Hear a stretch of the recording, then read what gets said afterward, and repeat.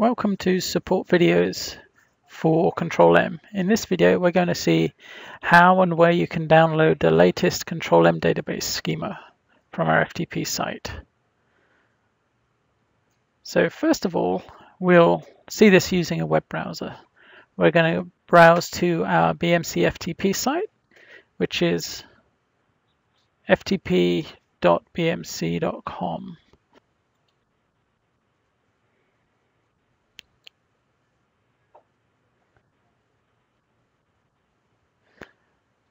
Now we can add the rest of the URL. So it's pub/control/m/open system/db_schemas.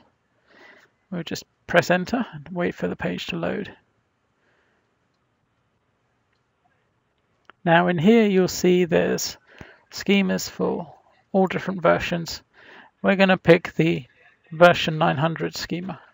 So we'll click on that, go into the folder. You can see we have two files. One is the ports diagram, the other is a zip file containing the schemas that we need. So you can save or open. We'll open this time. Just wait for it to download. As you can see, it's a zip file and it contains two files, one for Control M Server 9 and the other one for Enterprise Manager 9. Now let's see how to do this from the command line. In this case, we'll use the FTP client that's built into Windows. So ftp space ftp.bmc.com.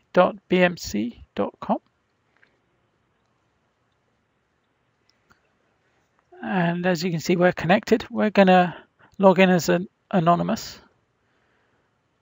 And then we'll use our email address for the password.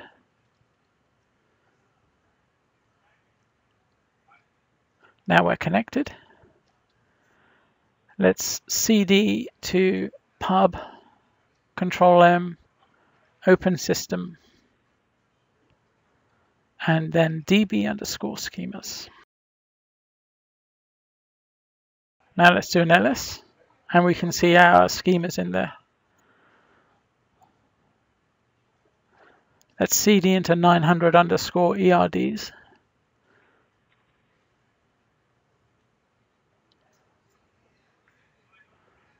And let's list it.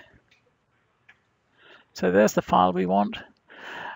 Before we do that though, let's make sure we do a binary download.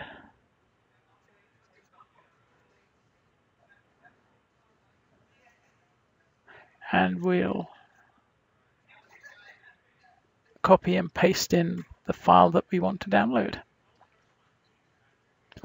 And as you can see, it's downloading. And there it is. Thank you for watching this support video. Please see our YouTube channel and knowledge base for more videos like this.